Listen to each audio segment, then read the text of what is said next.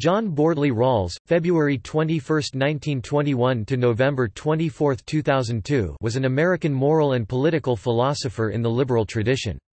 He held the James Bryant Conant University Professorship at Harvard University and the Fulbright Fellowship at the University of Oxford. Rawls received both the Schock Prize for Logic and Philosophy and the National Humanities Medal in 1999, the latter presented by President Bill Clinton, in recognition of how Rawls's work helped a whole generation of learned Americans revive their faith in democracy itself. In his 1990 introduction to the field, Will Kymlicka wrote that, "It is generally accepted that the recent rebirth of normative political philosophy began with the publication of John Rawls's A Theory of Justice in 1971."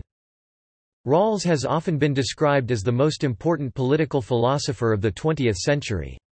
He has the unusual distinction among contemporary political philosophers of being frequently cited by the courts of law in the United States and Canada and referred to by practicing politicians in the United States and the United Kingdom. Rawls's theory of justice as fairness recommends equal basic rights, equality of opportunity, and promoting the interests of the least advantaged members of society. Rawls's argument for these principles of social justice uses a thought experiment called the original position, in which people select what kind of society they would choose to live under if they did not know which social position they would personally occupy. In his later work Political Liberalism 1993, Rawls turned to the question of how political power could be made legitimate given reasonable disagreement about the nature of the good life. Biography. Early life. Rawls was born in Baltimore, Maryland, the second of 5 sons of William Lee Rawls, one of the most prominent attorneys in Baltimore, and Anna Abel Stump Rawls. Tragedy struck Rawls at a young age.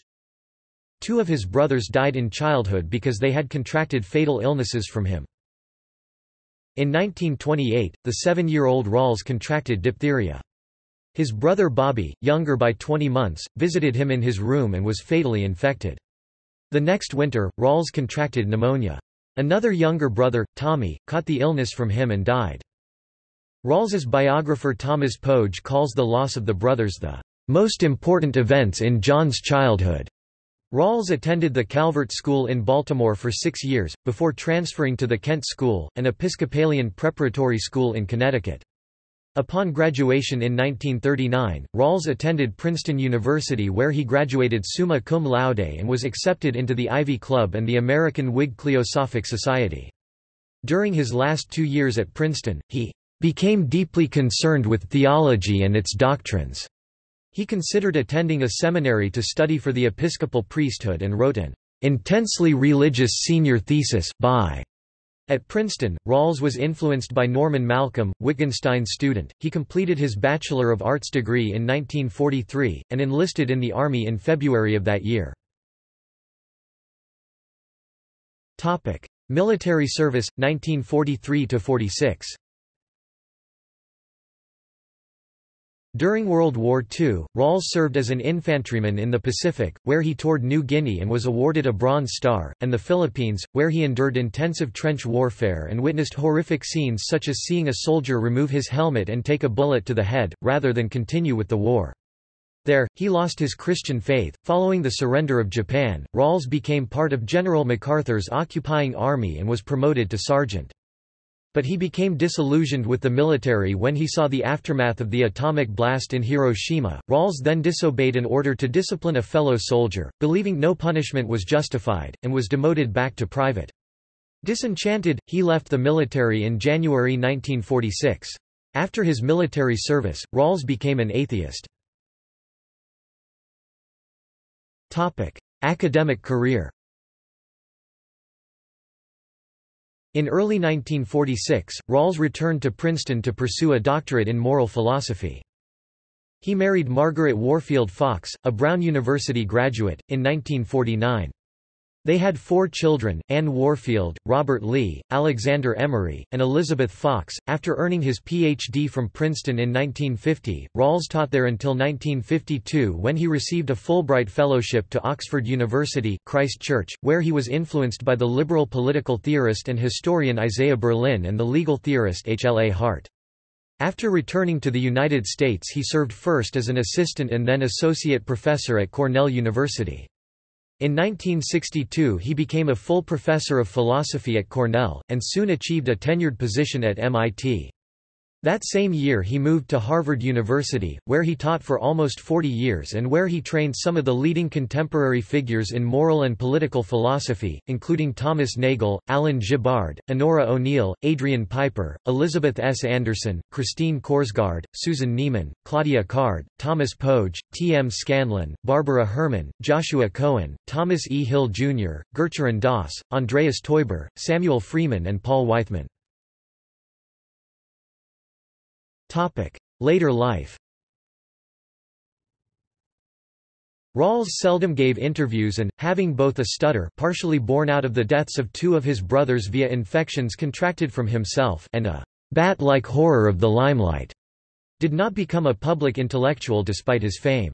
He instead remained committed mainly to his academic and family life. In 1995 he suffered the first of several strokes, severely impeding his ability to continue to work. He was nevertheless able to complete a book titled The Law of Peoples, the most complete statement of his views on international justice, and shortly before his death in November 2002 published Justice as Fairness, a restatement, a response to criticisms of a theory of justice.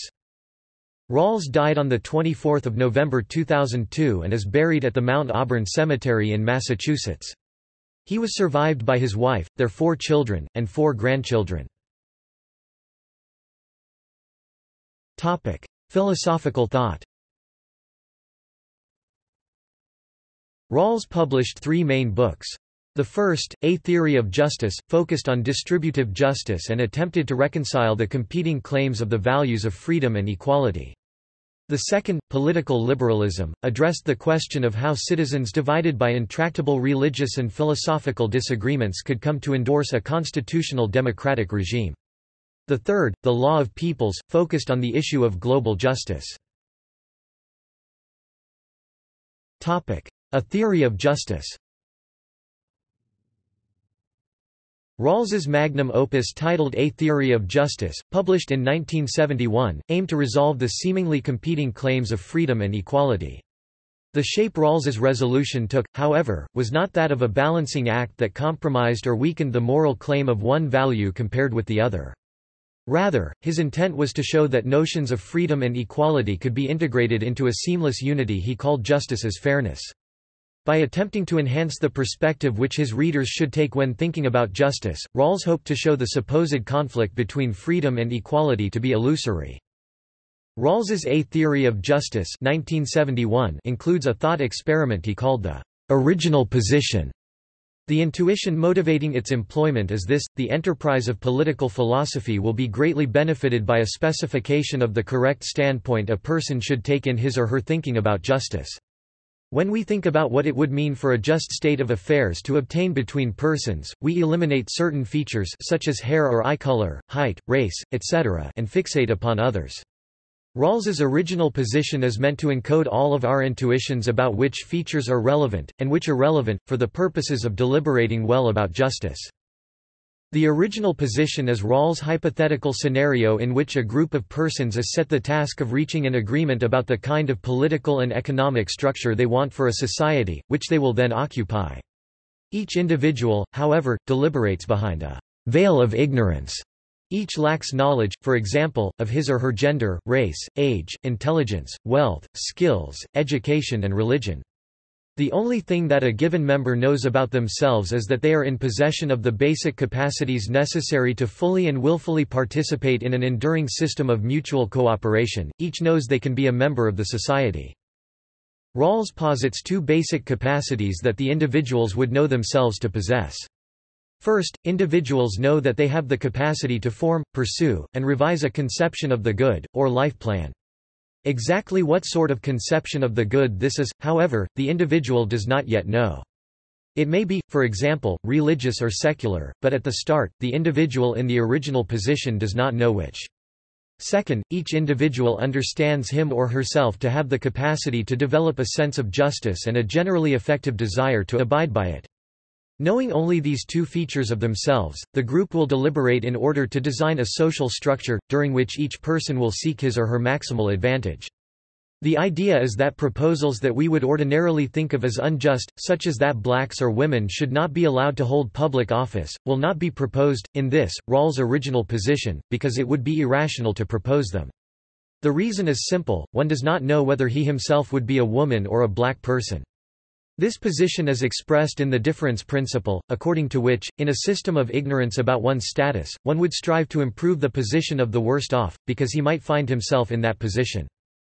Rawls develops his original position by modeling it, in certain respects at least, after the initial situations of various social contract thinkers who came before him, including Thomas Hobbes, John Locke and Jean-Jacques Rousseau. Each social contractarian constructs his, her initial situation somewhat differently, having in mind a unique political morality he intends the thought experiment to generate. Ian King has suggested the original position draws on Rawls' experiences in post-war Japan, where the U.S. Army was challenged with designing new social and political authorities for the country, while imagining away all that had gone before. In social justice processes, each person early on makes decisions about which features of persons to consider and which to ignore. Rawls's aspiration is to have created a thought experiment whereby a version of that process is carried to its completion, illuminating the correct standpoint a person should take in his or her thinking about justice. If he has succeeded, then the original position thought experiment may function as a full specification of the moral standpoint we should attempt to achieve when deliberating about social justice. In setting out his theory, Rawls described his method as one of reflective equilibrium, a concept which has since been used in other areas of philosophy. Reflective equilibrium is achieved by mutually adjusting one's general principles and one's considered judgments on particular cases, to bring the two into line with one another. Principles of justice. Rawls derives two principles of justice from the original position. The first of these is the liberty principle, which establishes equal basic liberties for all citizens. Basic liberty entails the familiar in the liberal tradition freedoms of conscience, association and expression as well as democratic rights. Rawls also includes a personal property right, but this is defended in terms of moral capacities and self-respect, rather than an appeal to a natural right of self-ownership. This distinguishes Rawls's account from the classical liberalism of John Locke and the libertarianism of Robert Nozick. Rawls argues that a second principle of equality would be agreed upon to guarantee liberties that represent meaningful options for all in society and ensure distributive justice. For example, formal guarantees of political voice and freedom of assembly are of little real worth to the desperately poor and marginalized in society. Demanding that everyone have exactly the same effective opportunities in life would almost certainly offend the very liberties that are supposedly being equalized. Nonetheless, we would want to ensure at least the fair worth of our liberties, wherever one ends up in society. One wants life to be worth living, with enough effective freedom to pursue personal goals. Thus participants would be moved to affirm a two-part second principle comprising fair equality of opportunity and the famous and controversial difference principle. This second principle ensures that those with comparable talents and motivation face roughly similar life chances and that inequalities in society work to the benefit of the least advantaged. Rawls held that these principles of justice apply to the basic structure of fundamental social institutions such as the judiciary, the economic structure and the political constitution, a qualification that has been the source of some controversy and constructive debate. See the work of Gerald Cohen. Rawls further argued that these principles were to be lexically ordered to award priority to basic liberties over the more equality-oriented demands of the second principle. This has also been a topic of much debate among moral and political philosophers.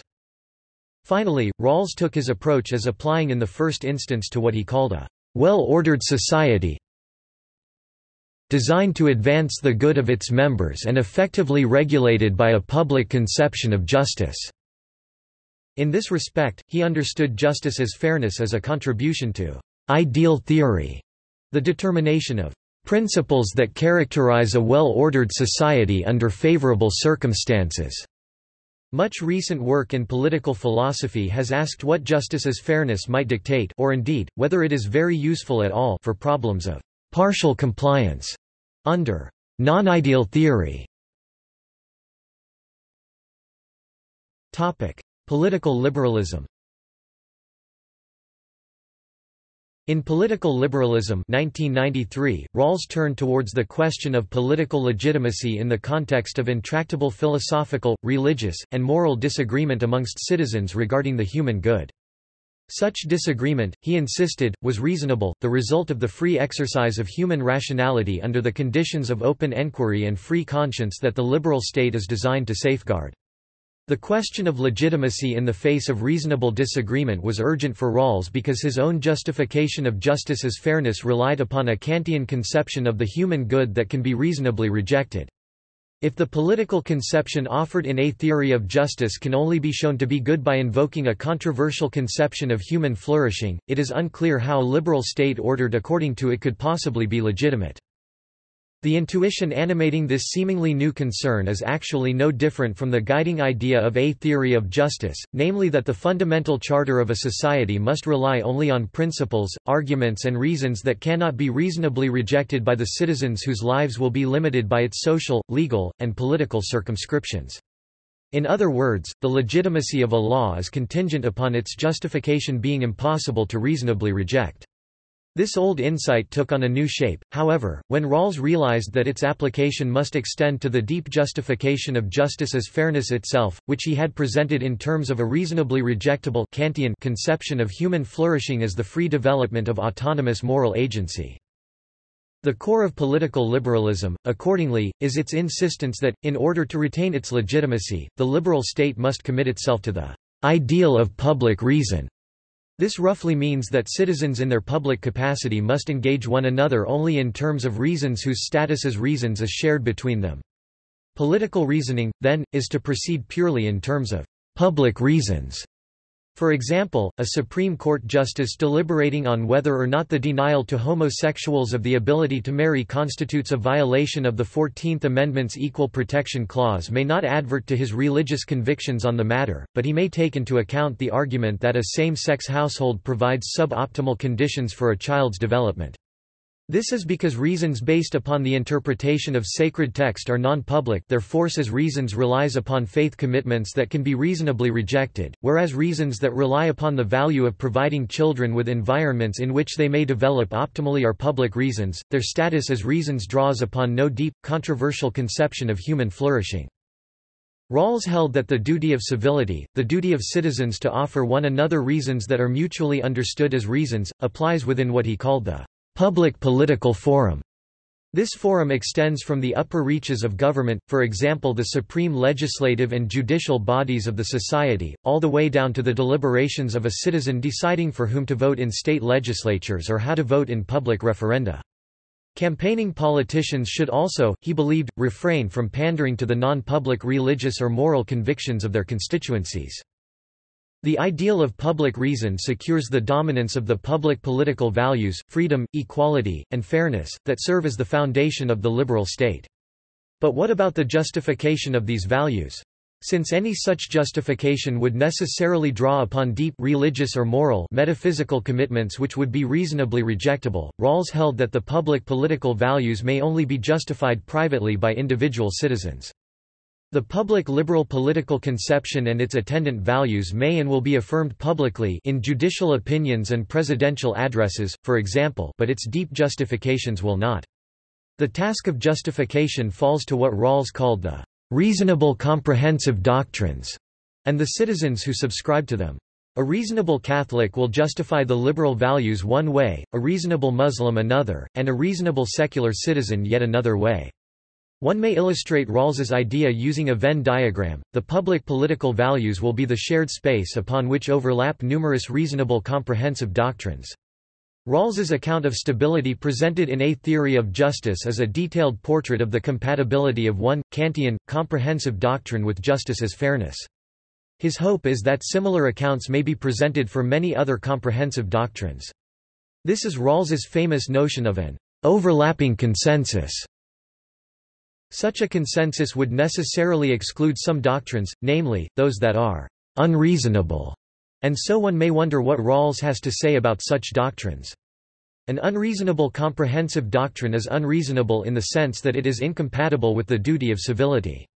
This is simply another way of saying that an unreasonable doctrine is incompatible with the fundamental political values a liberal theory of justice is designed to safeguard: freedom, equality and fairness.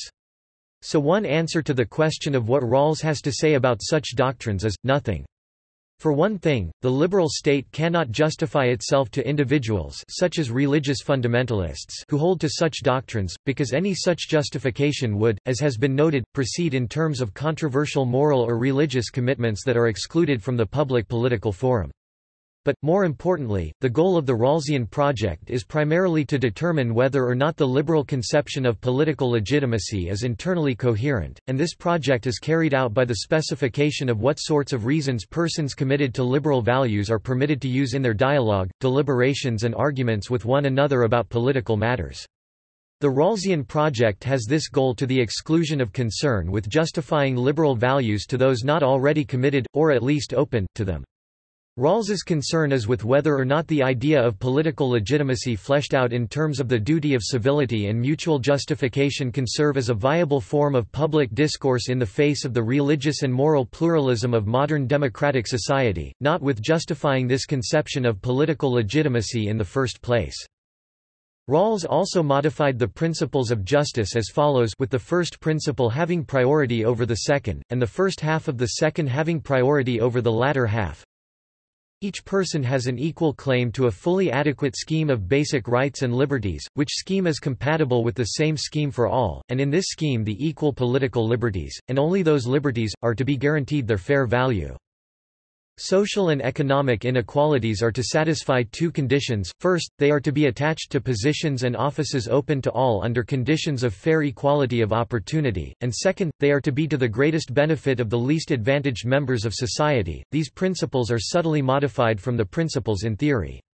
The first principle now reads, "equal claim," instead of "equal right," and he also replaces the phrase, "system of basic liberties," with a fully adequate scheme of equal basic rights and liberties. The two parts of the second principle are also switched, so that the difference principle becomes the latter of the three. The law of peoples.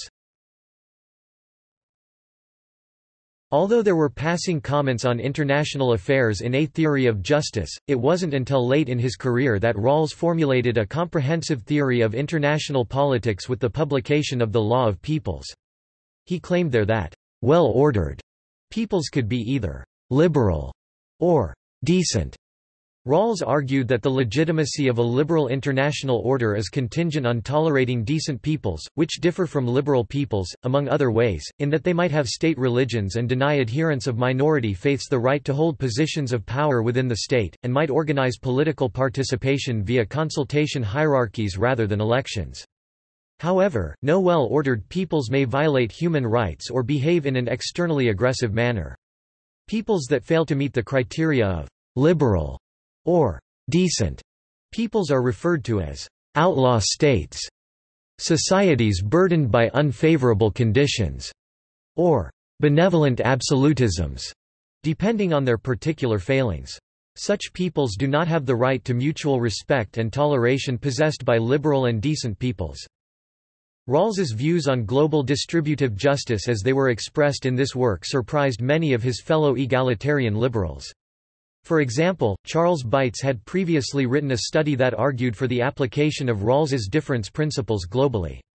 Rawls denied that his principles should be so applied, partly on the grounds that states, unlike citizens, were self-sufficient in the cooperative enterprises that constitute domestic societies.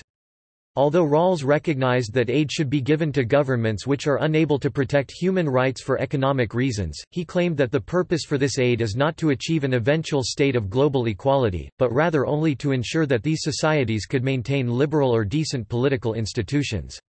He argued, among other things, that continuing to give aid indefinitely would see nations with industrious populations subsidize those with idle populations and would create a moral hazard problem where governments could spend irresponsibly in the knowledge that they will be bailed out by those nations who had spent responsibly. Rawls's discussion of non-ideal theory, on the other hand, included a condemnation of bombing civilians and of the American bombing of German and Japanese cities in World War II, as well as discussions of immigration and nuclear proliferation. He also detailed here the ideal of the statesman, a political leader who looks to the next generation and promotes international harmony, even in the face of significant domestic pressure to act otherwise. Rawls also controversially claimed that violations of human rights can legitimize military intervention in the violating states, though he also expressed the hope that such societies could be induced to reform peacefully by the good example of liberal and decent peoples. Awards and honors.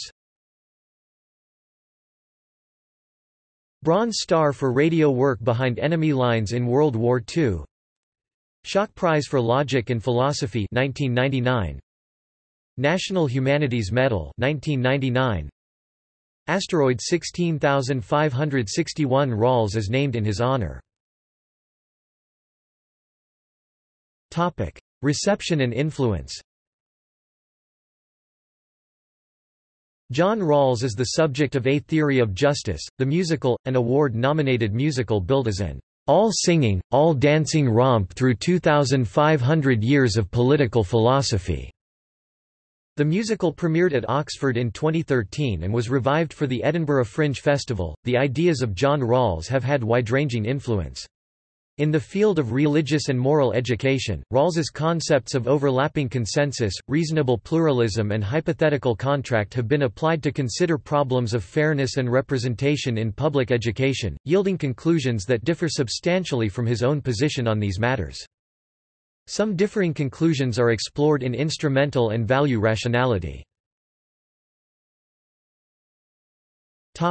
Publications. Bibliography. A Theory of Justice. Cambridge, Massachusetts, Belknap Press of Harvard University Press, 1971. The revised edition of 1999 incorporates changes that Rawls made for translated editions of A Theory of Justice. Some Rawls scholars use the abbreviation TJ to refer to this work. Political Liberalism. The John Dewey Essays in Philosophy, 4. New York, Columbia University Press, 1993. The hardback edition published in 1993 is not identical. The paperback adds a valuable new introduction and an essay titled, Reply to Habermas. Some Rawls scholars use the abbreviation place to refer to this work. The Law of Peoples, with The Idea of Public Reason Revisited. Cambridge, Massachusetts, Harvard University Press, 1999. This slim book includes two works, a further development of his essay entitled, The Law of Peoples, and another entitled, Public Reason Revisited, both published earlier in his career. Collected Papers. Cambridge, Massachusetts, Harvard University Press, 1999. This collection of shorter papers was edited by Samuel Freeman. Lectures on the History of Moral Philosophy. Cambridge, Massachusetts, Harvard University Press, 2000. This collection of lectures was edited by Barbara Herman. It has an introduction on modern moral philosophy from 1600 to 1800 and then lectures on Hume, Leibniz, Kant and Hegel. Justice as Fairness, a Restatement. Cambridge, Massachusetts, Belknap Press, 2001. This shorter summary of the main arguments of Rawls's political philosophy was edited by Aaron Kelly. Many versions of this were circulated in typescript and much of the material was delivered by Rawls in lectures when he taught courses covering his own work at Harvard University. Lectures on the History of Political Philosophy. Cambridge, Massachusetts, Harvard University Press, 2007. Collection of lectures on Thomas Hobbes, John Locke, Joseph Butler, J. J. Rousseau, David Hume, J. S. Mill and Karl Marx, edited by Samuel Freeman. A Brief Inquiry into the Meaning of Sin and Faith. Cambridge, Massachusetts, Harvard University Press, 2010. With introduction and commentary by Thomas Nagel, Joshua Cohen and Robert Marihu Adams. Senior thesis, Princeton, 1942. This volume includes a brief late essay by Rawls entitled On My Religion. Topic articles. A Study in the Grounds of Ethical Knowledge, considered with reference to judgments on the moral worth of character, Ph.D. Dissertation, Princeton University, 1950. Outline of a Decision Procedure for Ethics, Philosophical Review, April 1951, 60 177–97. Two Concepts of Rules, Philosophical Review, January 1955, 64 3–32. Justice is Fairness, Journal of Philosophy, October 24, 1957, 54 22, 653–62. Justice is Fairness, Philosophical Review, April 1958, 67 164–94. The Sense of Justice, Philosophical Review, July 1963, 72 281–305. Constitutional Liberty and the Concept of Justice, Nomos v. 1963, Distributive Justice, Some Addenda, Natural Law Forum, 1968, 1351–71. Reply to Lyons and Tiedemann, Journal of Philosophy, October 5, 1972, 69 18, 556–57. Reply to Alexander and Musgrave, Quarterly Journal of Economics, November 1974, 88 4, 633–55. Some Reasons for the Maximin Criterion, American Economic Review, May 1974, 64 141–46. Fairness to Goodness, Philosophical Review, October 1975, 84 536–54. The Independence of Moral Theory, Proceedings and Addresses of the American Philosophical Association, November 1975, 48–5–22. A Kantian Conception of Equality, Cambridge Review, February 1975, 96 2225, 94–99. The Basic Structure as Subject, American Philosophical Quarterly, April 1977, 14 159–65. Kantian Constructivism in Moral Theory, Journal of Philosophy, September 1980, 77 515–72. Justice is Fairness, Political not Metaphysical, Philosophy and Public Affairs, Summer 1985, 14 223–51. The Idea of an Overlapping Consensus, Oxford Journal for Legal Studies, Spring 1987, 7 1–25. The Priority of Right and Ideas of the Good, Philosophy and Public Affairs, Fall 1988, 17 251–76. The Domain of the Political and Overlapping Consensus, New York University Law Review, May 1989, 64 233–55. Roderick Firth, His Life and Work, Philosophy and Phenomenological Research, March 1991, 51 109–18. The Law of Peoples. Critical Inquiry, Fall 1993, 21, 36–68. Political Liberalism, Reply to Habermas, Journal of Philosophy, March 1995, 92 132–80. The Idea of Public Reason Revisited, Chicago Law Review, 1997, 64 765–807, PRR. Topic Book chapters. Constitutional Liberty and the Concept of Justice, in Carl J. Friedrich and John W. Chapman, eds. Nomos v. Justice, pp. 98–125. Yearbook of the American Society for Political and Legal Philosophy. New York, Atherton Press, 1963. Legal Obligation and the Duty of Fair Play, in Sidney Hook, ed., Law and Philosophy, a Symposium, pp. 3–18. New York, New York University Press, 1964. Proceedings of the 6th Annual New York University Institute of Philosophy. Distributive Justice, in Peter Laslett and W. G. Runciman, eds., Philosophy, Politics, and Society. 3rd Series, pp. 58–82. London, Blackwell, New York, Barnes & Noble, 1967. The Justification of Civil Disobedience, in Hugo Adam Badow, ed., Civil Disobedience, Theory and Practice, pp. 240–55.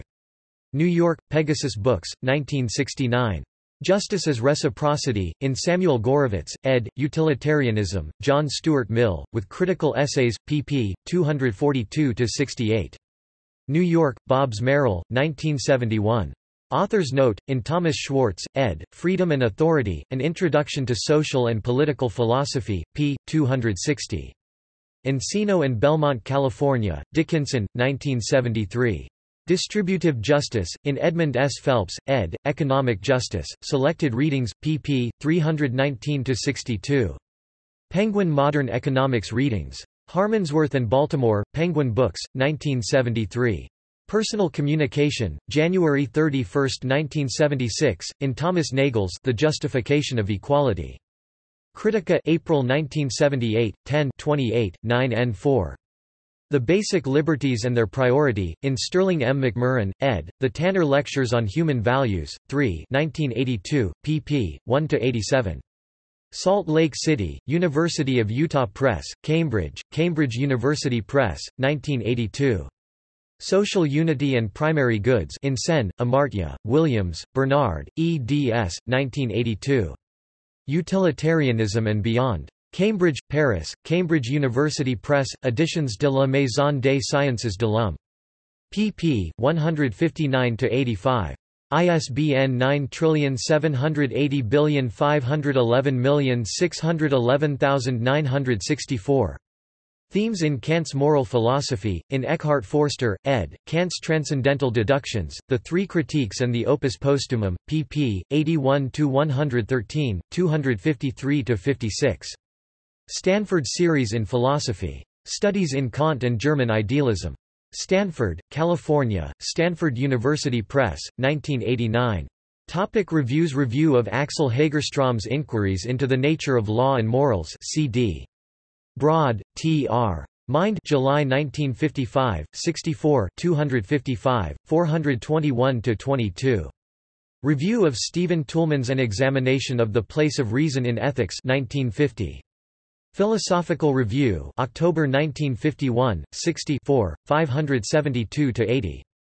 Review of A. Wilhelm Lundstedt's Legal Thinking Revised.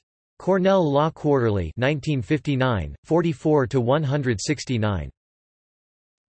Review of Raymond Klebanski, ed., Philosophy in Mid-Century, A Survey. Philosophical Review, January 1961, 70 1, 131–32. Review of Richard B. Brandt, ed., Social Justice, 1962. Philosophical Review, July 1965, 74 3, 406–09. See also: Anarchy, State, and Utopia. List of American philosophers. List of liberal theorists. Philosophy of economics. A Theory of Justice, the musical. Notes. References. Freeman, S. 2007. Rawls, Routledge, Abingdon. Freeman, Samuel. 2009. Original Position. The Stanford Encyclopedia of Philosophy. 1. Rawls, J. 1993, 1996–2005. Political Liberalism. Columbia University Press, New York. Rawls, John. 1971. A Theory of Justice. Original ed. Cambridge, Massachusetts: Belknap Press of Harvard University Press. ISBN 0674017722. Rawls, John. 2001. Justice is Fairness, A Restatement. 2nd ed. Cambridge, Massachusetts: Harvard University Press.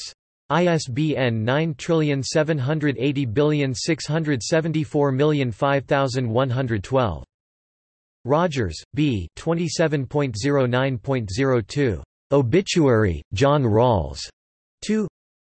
Tampio, N. 2011. A Defense of Political Constructivism. Contemporary Political Theory, 3. Subscription required. Wenner, Leif. 2008. John Rawls. The Stanford Encyclopedia of Philosophy, 4. External links. Audio recordings of Rawls' 1983 lecture course, Modern Political Philosophy. Internet Encyclopedia of Philosophy entry on John Rawls by Henry S. Richardson. Internet Encyclopedia of Philosophy entry on political constructivism by Michael Buckley. Stanford Encyclopedia of Philosophy entry on John Rawls by Leif Wenner. Stanford Encyclopedia of Philosophy entry on Original Position by Fred D'Agostino. Stanford Encyclopedia of Philosophy entry on Reflective Equilibrium by Norman Daniels.